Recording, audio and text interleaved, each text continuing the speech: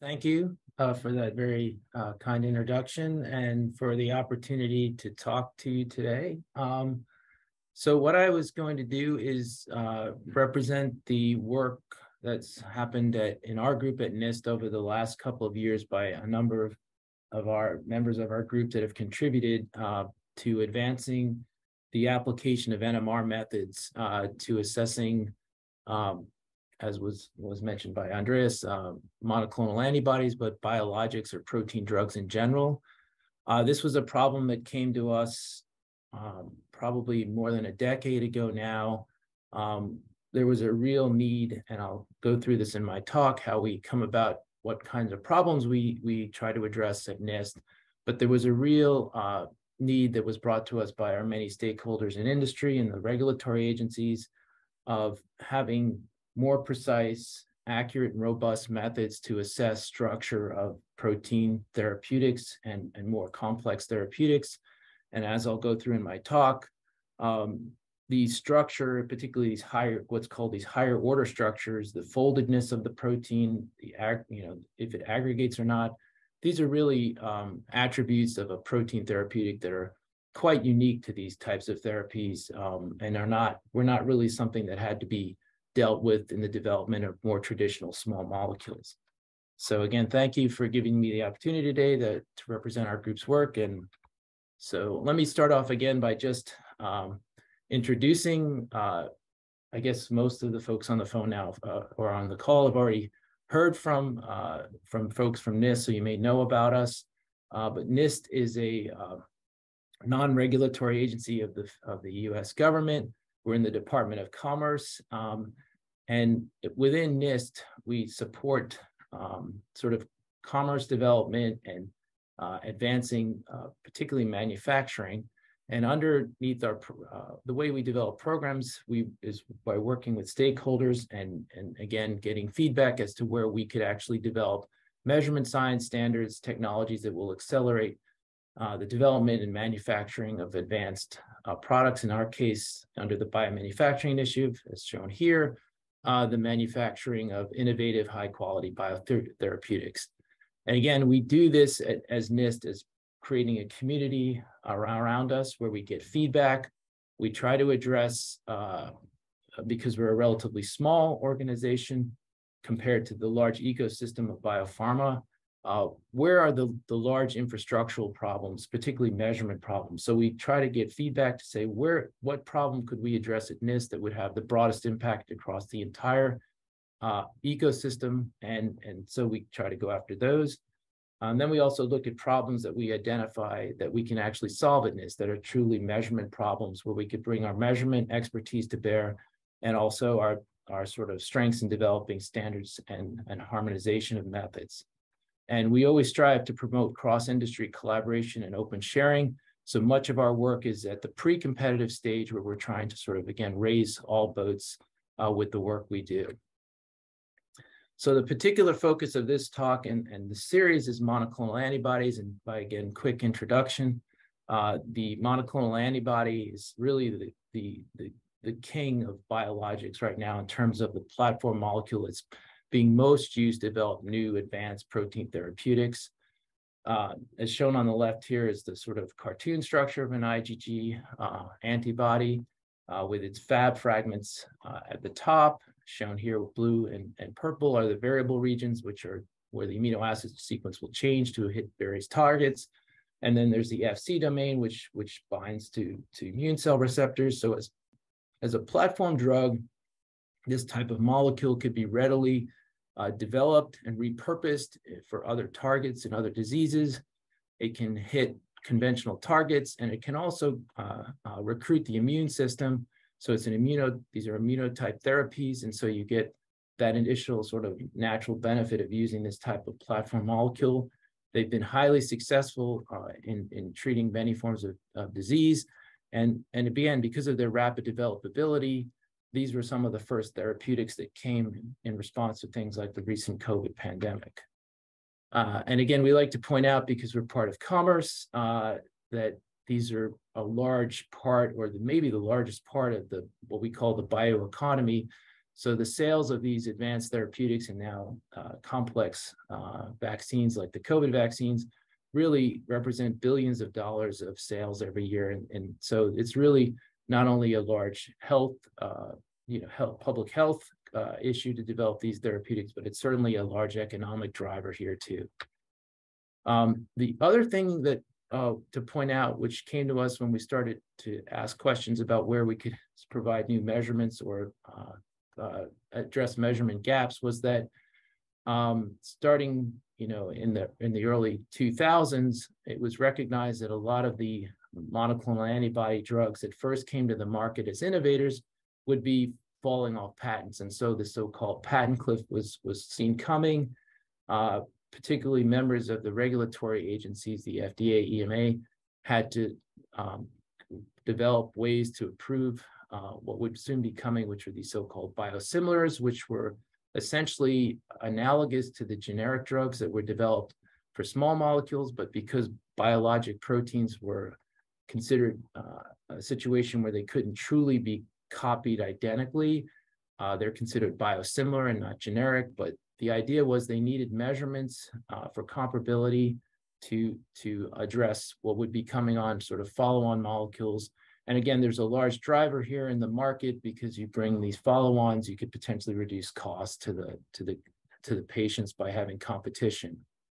And the basic idea there and where our strengths at NIST come in, because we're primarily developing measurements in physical and chemical analytical tools to look at proteins, is when you develop a typical innovator drug, it's really driven largely by clinical trials, which are long and expensive. And the idea on a biosimilar development pathway is the more you could learn about that molecule and sort of inverting the so-called inverted pyramid scheme as shown here, the more you learn about it analytically, the less, or you reduce the need potentially for the extensive and expensive clinical trials. So again, with the idea of bringing the biosimilars to market more quickly and at lower cost, a robust analytical foundation of your pyramid could actually help do that. So with these protein therapeutics, there's a lot of attributes of the therapies that have to be measured, revolving around essentially four areas: the potency of the molecule, how well does it work, its identity, the purity, and stability. And as I show on this slide, there's 20 to 30 release tests for monoclonal antibodies. There's lots of measurements that are done. And these are, again, because these are complex molecules, there's lots of different techniques that come to bear to sort of get a robust characterization of the molecules to get confidence that you understand and can confidently describe each one of these areas. And what I want to transition now to talk about for the rest of the talk is the area that we've focused on in all of those, which is the identity area of the molecule, and focus particularly on structure. So again, for most on this call, perhaps this is nothing new, but proteins fold, okay? They're not like small molecule drugs. There's a primary sequence. These fold into secondary structures, and those secondary structures fold into higher order tertiary folds and then quaternary structures. And in situations which are often unwanted, these proteins can also aggregate, because an aggregation event is something that's considered quite serious because it can induce an immune response. But this is really one of the primary unique features of these protein-based drugs. And in order to be able to understand the structure and measure it in sort of in an analytical regulatory context where you can actually describe the structure with confidence, with a method at high precision that's robust, where you can actually detect changes that are meaningful, is really critical. So there was a need, as I said, about 10 years ago. It came to us looking for new methods that could actually do this, and this is where we stepped in and said perhaps NMR could play a significant role here. And again, the measurement need is that we have to show that these molecules are folded and that there is no changes to the fold or unintended aggregation that would make it unsafe or ineffective. So for those who are familiar with NMR, NMR is has a very straightforward way that has been established for many years of quote unquote fingerprinting proteins. Anybody who's ever worked with protein biomolecular NMR knows it. You can do two-dimensional correlation spectroscopy. And in doing so, here I show the example for one small protein biologic. You can correlate the nitrogen and proton of every amide in a protein. And what you end up is what's showed on the lower right is this two-dimensional spectra, where the cross-peak patterns that you see there really represent the folded state of that structure. So there's a unique folded state pattern to those cross peaks. And each one of those represents a particular amino acid in the protein. And so what NMR really gives you is these highly sensitive, localized reporters across the entire protein, in this case, the backbone of the protein, and the sum of all those reporters and the sensing of the chemical and structural environment of those proteins gives you a unique pattern that tells you that that's the folded, the folded state of the protein at that time. And so if we wanted to consider using such a method as this for the application in pharmaceuticals, we had to basically demonstrate that we could apply this method in a practical way, that it was general, it was very precise, but also robust and didn't drift and sensitive to changes. And the other thing that's important, and I sort of allude to it in this slide, is it has to be applied to as provided materials. So oftentimes, or most oftentimes in basic research, NMR is applied with isotope enrichment of proteins, which allows correlations to, putting the more NMR active nuclei like N15 or C13 into your protein through heterologous expression. But this is not really the case when you're dealing with pharmaceuticals. You basically have to measure what's in the vial. So that means for NMR, can we do these kinds of experiments at natural abundance?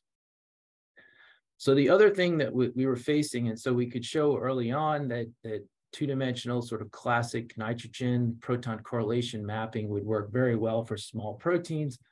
But the challenge, the physical challenge or physics challenge of NMR is as you go to larger and larger proteins, your lines broaden because your tumbling slows down. So these molecules tumble more slowly in solution, the correlation time increases, the lines broaden. That's shown through a simulation here, which shows you from the small 19 kilodalton protein up to the monoclonal antibody, how the line widths in this simulation would be expected to broaden. So you broaden your lines, you lower your sensitivity, and you basically create spectra that are not as well resolved.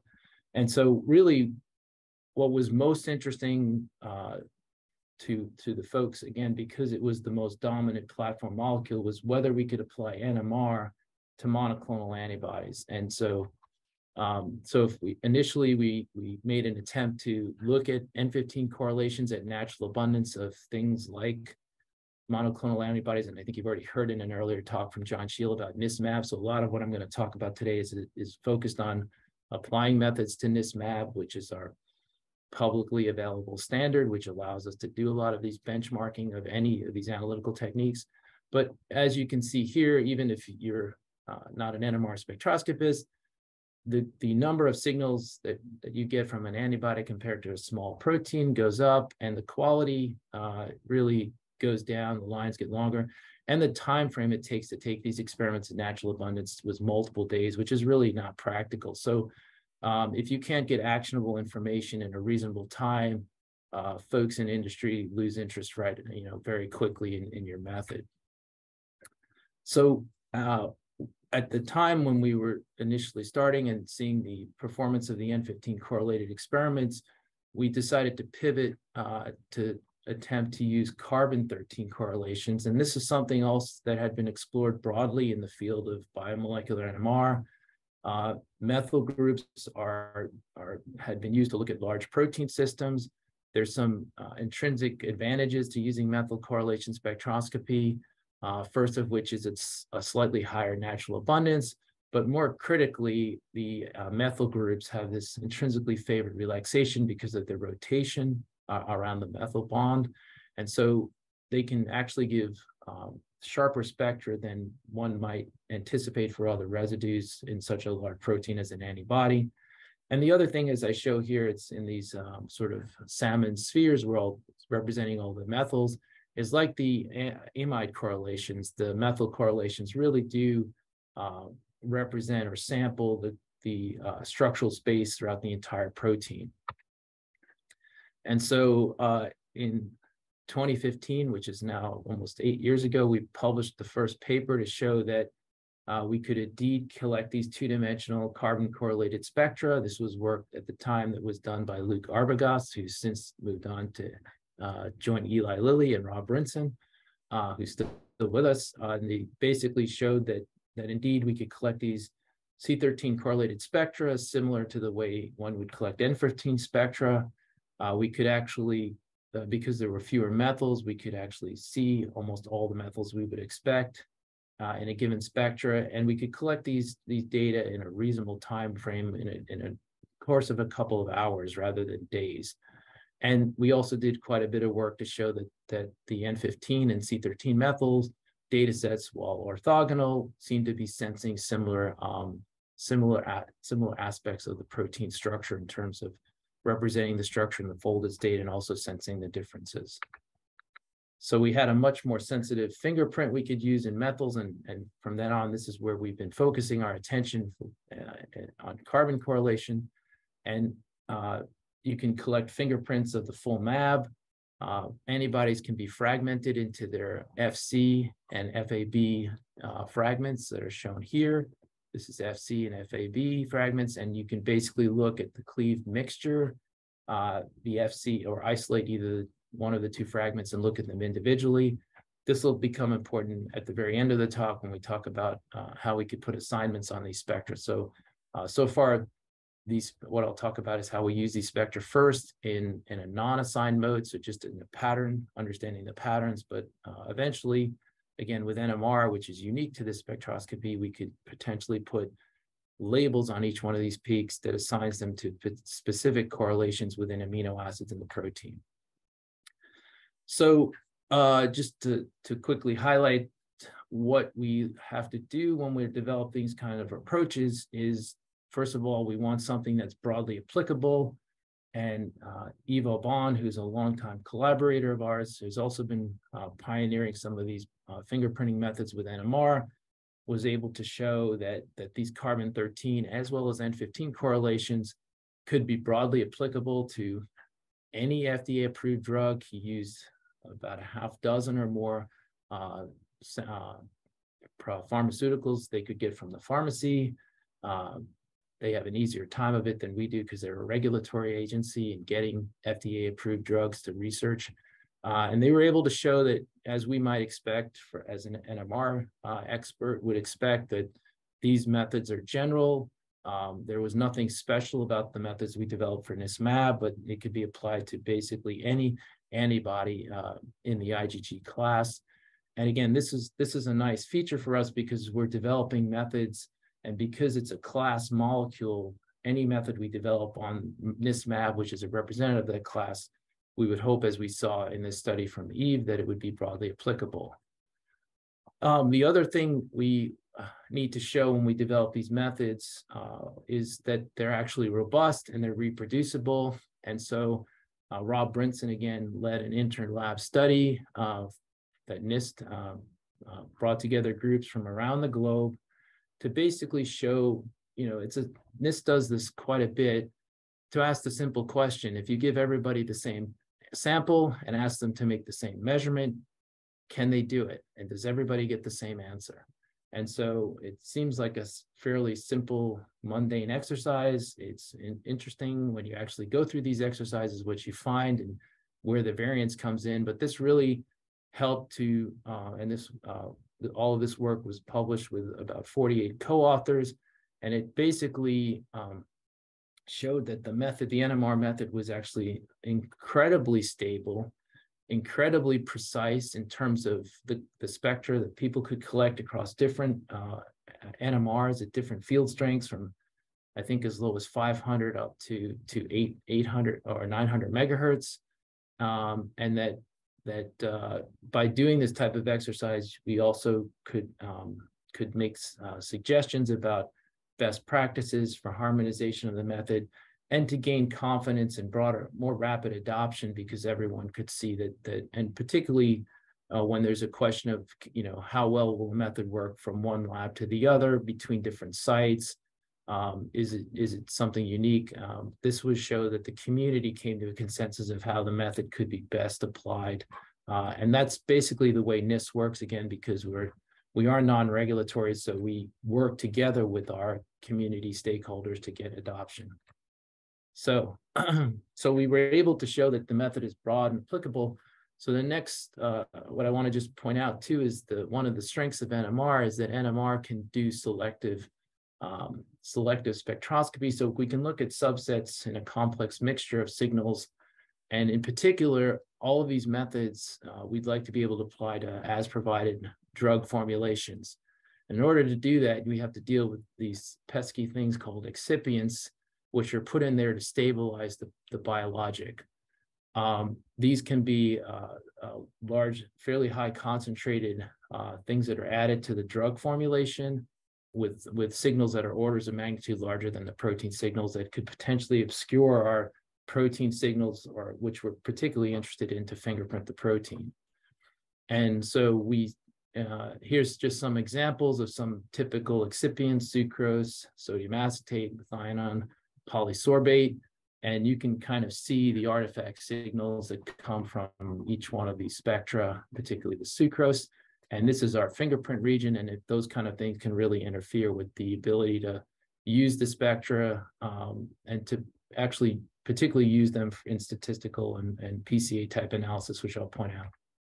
So to address this, Luc Arbogast took some work that he began as a graduate student when he was at Hopkins, looking at selective excitation, two-dimensional selective excitation.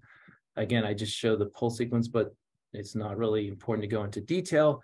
But the idea is one could actually use in a two-dimensional spectra selective pulses to basically either subtract away or excite certain regions of the spectra. And what Luc was able to show was that by using these types of two-dimensional selective filters, that he could actually essentially blank out parts of the spectra that are shown here as here an example, that you could basically selectively excite and invert the signals that you're not interested in, and then they could be removed together with some additional post acquisition processing. So you could go from a spectra with an artifact signal where you could effectively remove that signal in the two-dimensional spectra and then use the remaining signals robustly for fingerprinting. So since these are typically small molecule excipients, there were other ways to potentially remove them. You can remove them based on the size difference between the large protein and the small molecule. These are typically done with filtering, with diffusion. Small molecules move faster than big molecules, and other types of filters. What's important with the Sierra filter is not only does it work very effectively, but because it's really a selective, a selection-based removal filter and not based on diffusion or relaxation, is that we actually retain almost 100% of the signal to noise in the spectra. So the filters often come at a price. As you can see at the bottom, the signal to noise goes down at a factor 4 in some of the pulse field gradient experiments. So again, as I mentioned early on, we're doing these experiments at natural abundance. So we're constantly fighting signal to noise in the NMR to keep that signal to noise as high as possible. So it really is, this filter really, again, other filters could potentially achieve the same goals, but this filter actually can do it in a way with short time frames for the filter, such that you don't lose the signal to noise in removing your signal. You don't lose the signal to noise for the rest of the protein signal. And so the last thing to point out is that by the nature of the way this filter works, you can remove multiple selective regions of the spectra that may be artifactual regions, that's shown in gray here, simultaneously with the filter all at once. So with the Sierra filter, we really can apply these 2D methods to the as provided pharmaceuticals, and we've shown many times over the years now that we can robustly collect these spectra at natural abundance and select the signals of interest and remove the signals that are interfering. So the question, of course, then comes the application of NMR methods. Can we detect assign any structural variation from our spectra. This is always a question: how sensitive will the NMR be, and really somewhat philosophical questions of what does it mean to quantify structure. Which is essentially how analytical chemists think, but typically structural biologists do not.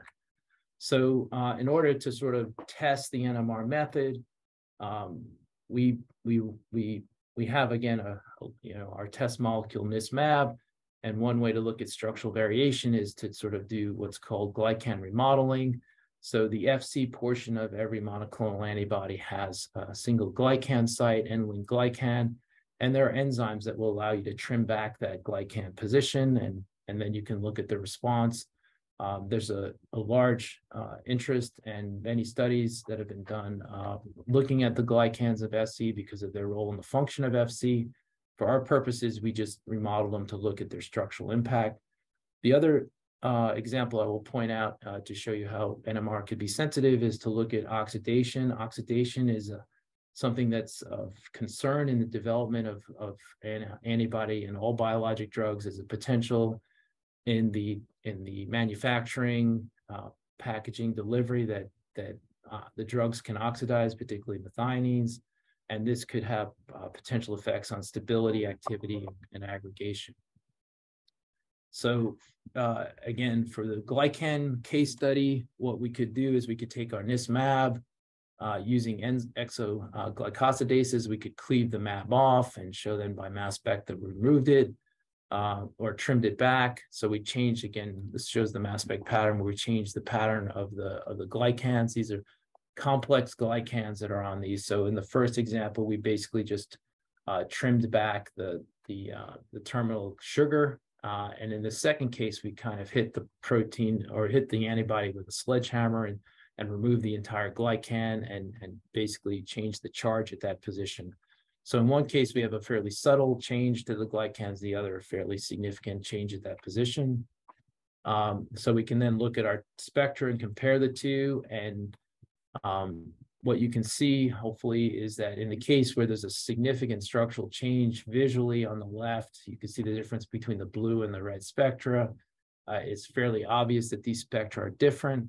But for the spectra or the samples where we just trim the glycans back, it's actually, it's not obvious to the eye whether these spectra are the same or different. And on the right, I show you some of the initial work that was done to analyze these types of spectra beyond visualization, which was linear correlation.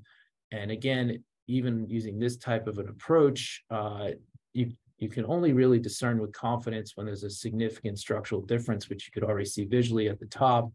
But if there's a small, subtle change, potentially, this was not able to be detected using these linear correlation analysis.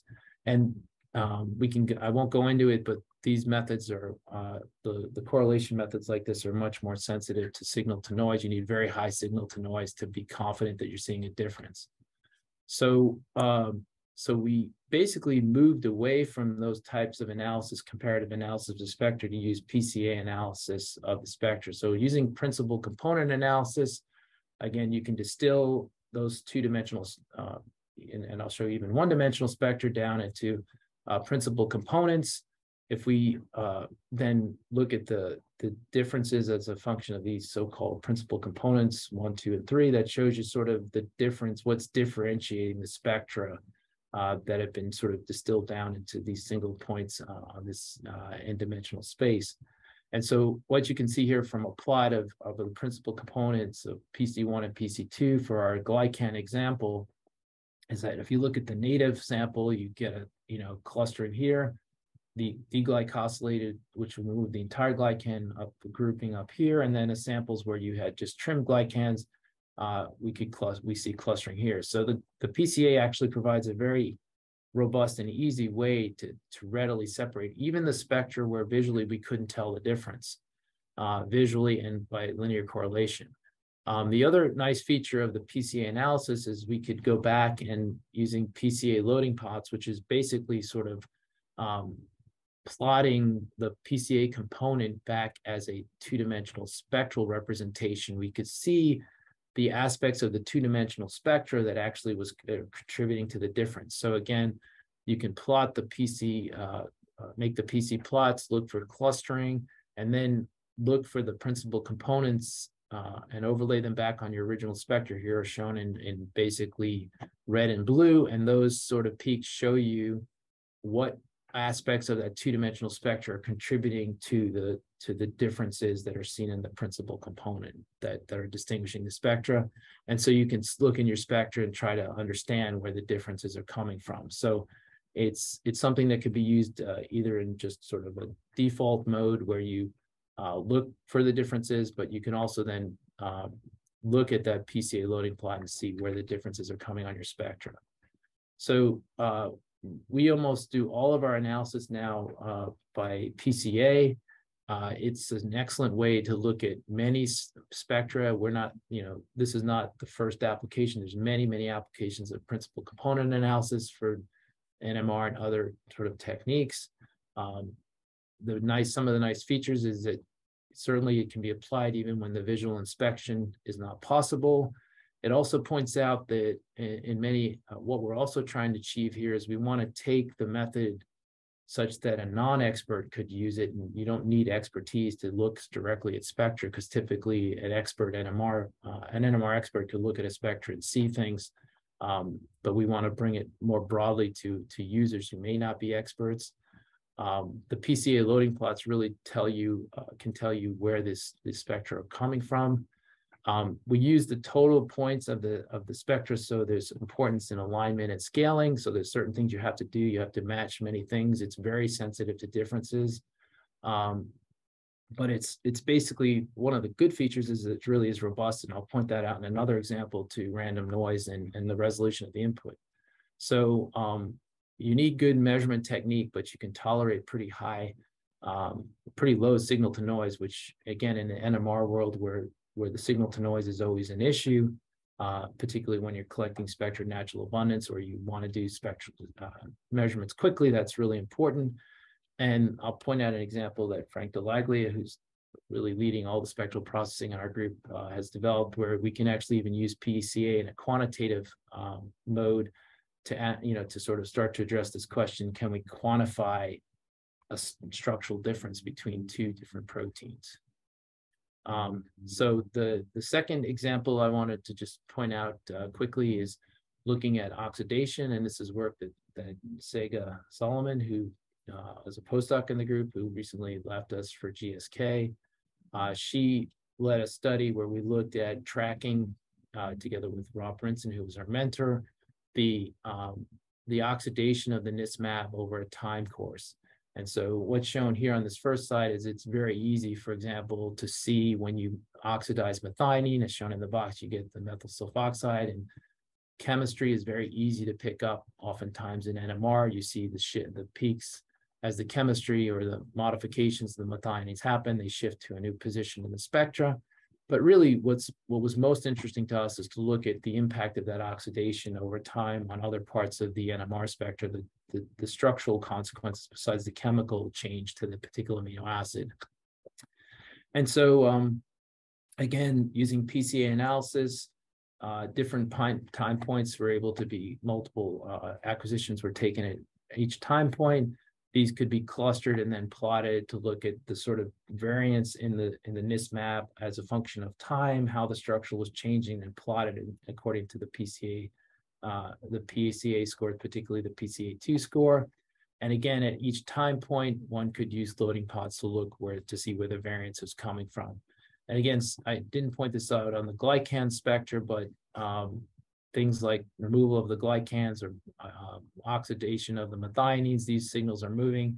These are sort of easily coming to pop up and contributing to the differences. But there are also these other positions or signals in the NISTmAb that are changing, which are indirectly and more related to structure and not directly to that chemical modification.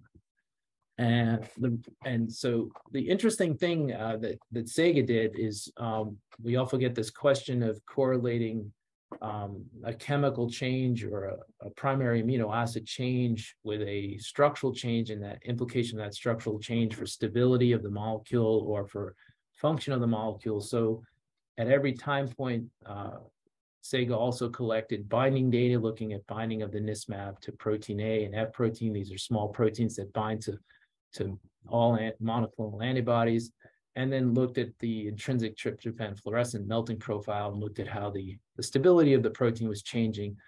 These were all fairly well understood, that as you oxidize the mAb, you would basically decrease its stability and also change its ability to function, to bind normally its protein binding partners. What I found really quite interesting is when you look at the NMR. So here's what's shown here is if you look at the things like affinity for binding affinity for these proteins or peptides, the protein A, and you plot them as a function of change in the PCA2 score, there's a fairly good linear correlation between the structural changes that are detected by the NMR as read out in a PCA score and the change in basically ability to bind at high affinity, these binding partners. And the same thing is true with stability.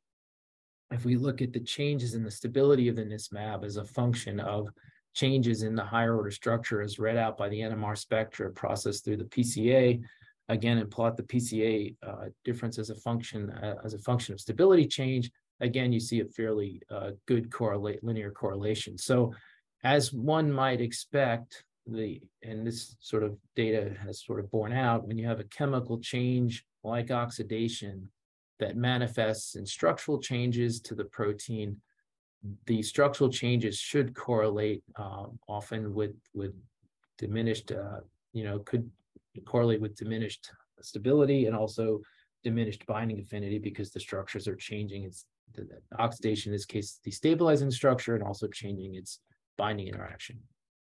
So it really put the NMR in between the to show how these sort of structural measurements could be directly correlated. And that question comes up quite often. How do these structural changes we see by NMR correlate with function, efficacy, and stability? And so that this study, which just was published in the last few weeks, I think, or a month or so, basically is starting, and others are showing the same, other groups are starting to show this, how you can correlate the structural data with function and stability.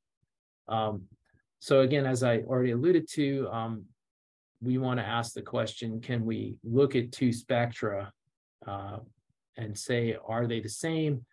And go beyond just saying same, different. Can we say something about how similar something is structurally?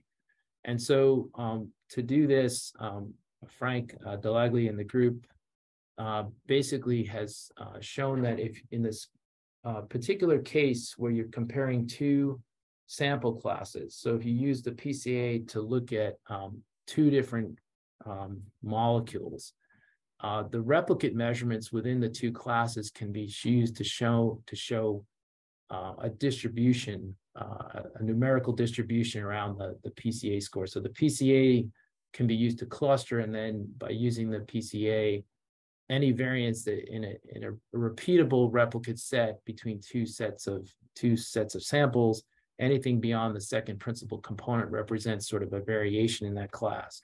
So what that means is you can take the PCA, which we've already seen many times, it can be used to cluster two different types of protein, to say NISTmAb with oxidation or not oxidation. These can be converted from a PCA score into a numerical score. And then in terms of the distance and standard deviations around those scores can be used to create Gaussian surfaces.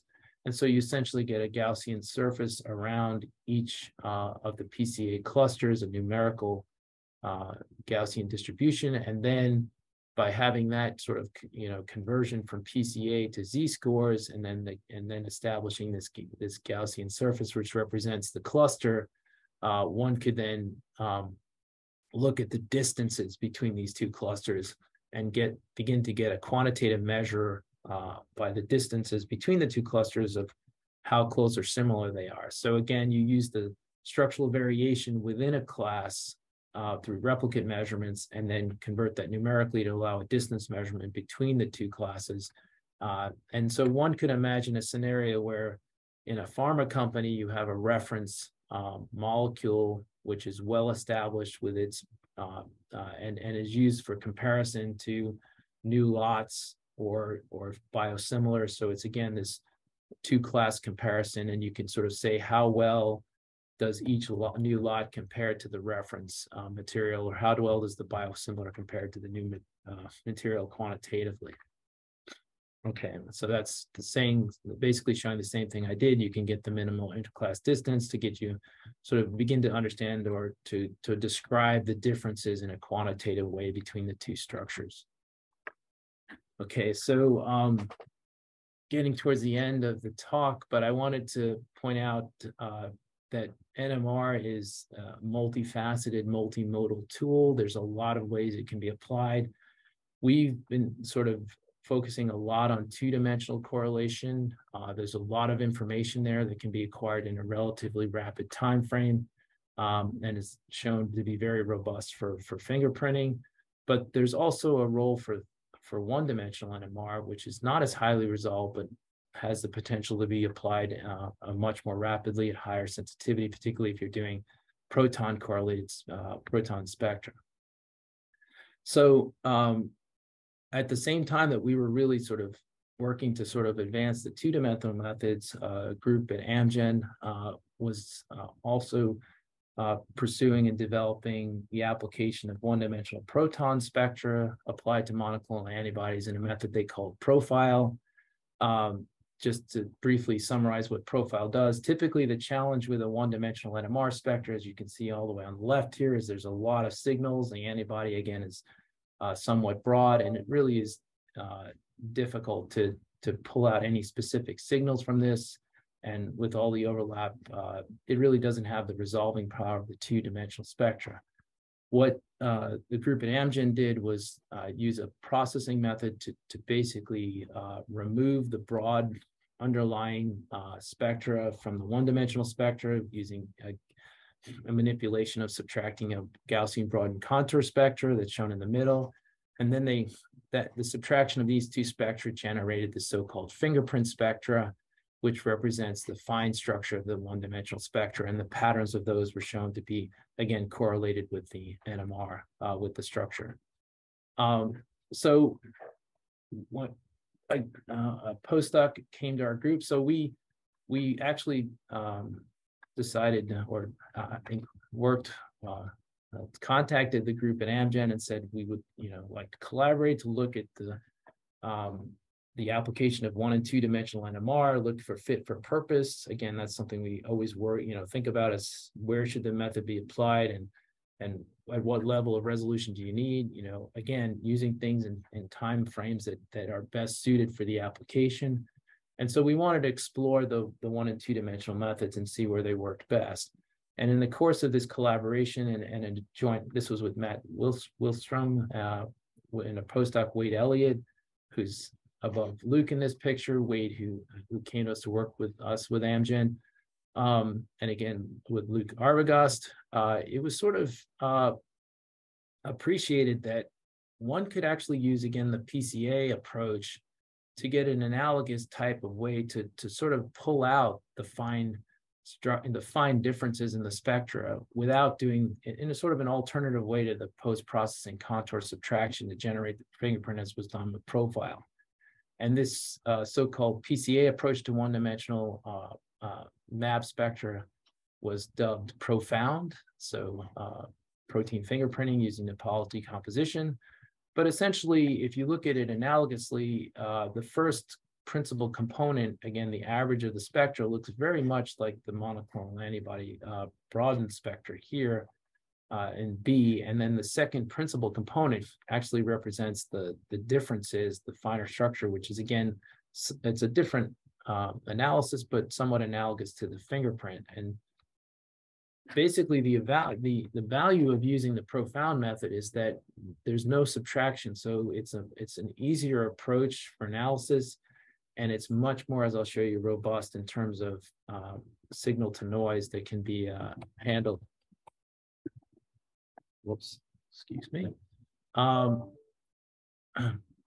So by using the one-dimensional proton spectra and applying the PCA component, they can, Wade and Luke were able to show that you could apply this sort of cluster analysis to one-dimensional spectra down to very low signals to noise, which again is the value of the one-dimensional spectra. The profile spectra oftentimes would take many scans, which could take hours to collect. So to get the signal to noise, one would need to do the post acquisition processing. Here, using the PCA approach to the direct one-dimensional pulse field gradient stimulated 1D spectra, we could directly pull the data into PCA. Low signal to noise was tolerated again, and again, using the profound results, we have reference data on the left, which shows the 1,000 scans, which is something that would be typically taken for profile, but we could get the same robust clustering of the different antibodies using microprobes, smaller number of scans, and even lower field NMR. So one could imagine taking this, pushing this all the way down to benchtop NMRs with very low field, low resolution spectra that should potentially still have the discerning power to distinguish between these different antibodies. So the 1D, again, in this context, using the PCA, gives you all of the advantages of the one-dimensional spectra. It's highly sensitive, it's rapid. It can give you these yes/no answers. Is it the same? Is it clustering? Certainly one could then move to two-dimensional spectra if one is interested in the more details of the structure of the molecule. And there were also, it turned out, due to the nature of the methods, there was some degree of complementarity between the different aspects of structural variants that one could pick up with 1D versus 2D, chemical changes versus things like diffusion changes. So everything I've spoke to you so far about is using the NMR fingerprinting, or NMR as a fingerprinting tool, and really being agnostic to where the signals actually come from. We're just looking for patterns and matching patterns, and if patterns match or don't match, you can say to what degree the structures are the same or different or highly similar or not, and that serves a very useful function. But as NMR spectroscopists, we know that, or we always want to be able to put labels on those peaks. And so if you could put labels on those peaks, not only could you do the patterning sort of recognition and comparability, but you could also start to think about, well, if there is a structural change, and this is another question that comes up often is, well, what's the action if there's a change in your NMR spectra? What's the functional, of course, and stability outcomes? How does it correlate? And then could you basically, if you could assign that structural change to a particular amino acid or structural element in the protein, that would be highly valuable. So coming back to what I pointed out in an earlier slide in the talk, the mAb molecule is essentially 3 domains, the FC and 2 FABs connected by a flexible linker. So the 2 Fabs are in blue, the flexible linker in green, and the FC is in orange here. And if you looked, it may be hard to pick this up over the Zoom call, but essentially the FC FAB spectra are fairly closely resembling the summation of those 2 spectra, the intact antibody. And that's something that one might expect if you have flexible domains that aren't really interacting with each other. So the value of this observation is one could potentially express these fragment molecules, assign them, and then transpose those assignments onto the full intact mAb. And the reason that's important, and I'm not going to go into any of that detail, but we've spent years in the group trying to establish platforms for the expression isotope enrichment of monoclonal antibodies and their fragments. And just to say, monoclonal antibodies are produced typically in CHO cells or mammalian systems. And for those who are not familiar with mammalian cell culture, growing things, particularly on D2O, is really not possible, and deuteration is really critical to get assignments at this size of a protein. So without going through all the attempts to do things with E. coli. I would just jump right into where things have worked recently. And this is, again, the work of Kinlan in our group and Brad, who are on the left, who are our yeast protein expression experts, and then work by Sega, who I already mentioned, who worked on this oxidation work, and Rob Brinson. Kinlan and Brad were able to take a expression system that was initially developed in the group in Health Canada and optimized, which was used early on in that interlab study I mentioned as a suitability sample, and they were able to optimize the protocols to allow triple labeling of deuterium, carbon, and nitrogen, with the ability to triply label the protein, dealing with some other tricks about reprotonating the amides, which had to be done because it turns out the back exchange didn't happen completely in such a large stable fragment as the Fab. They were able, as I can show you here, is to assign these labels, which again represent the backbone amide assignments.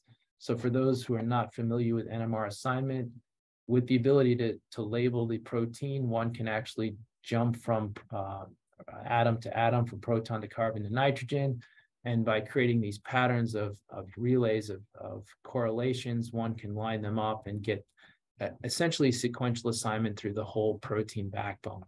And by doing this, they've reached a confident assignment of almost 95% of the molecule. And now this opens up the possibility to overlay these assignments on the, for example, in this case, we focus first on the Fab onto the intact antibody and look for spectral responses of the antibody and assign them to specific structural regions. And the idea here from a pharmaceutical perspective is, again, as a platform molecule, we would hope that going through the assignment exercise once should be sufficient to transpose these assignments onto the platform molecule and represent, since these platform maps have very few amino acids that are changed as they are retargeted to different indications, a lot of the initial work in development of an antibody to do these assignments, first of all, for a particular antibody, once the assignments are done, they do not have to be typically repeated. And so you basically have this information throughout the life cycle of the drug and potentially transported to different drug development campaigns, again, within a company using highly sequenced similar amino acid antibodies. So with that, I'll just summarize what I said today. So hopefully I've given you a pretty broad overview of how 1- and 2-dimensional NMR methods can be used to fingerprint mAbs.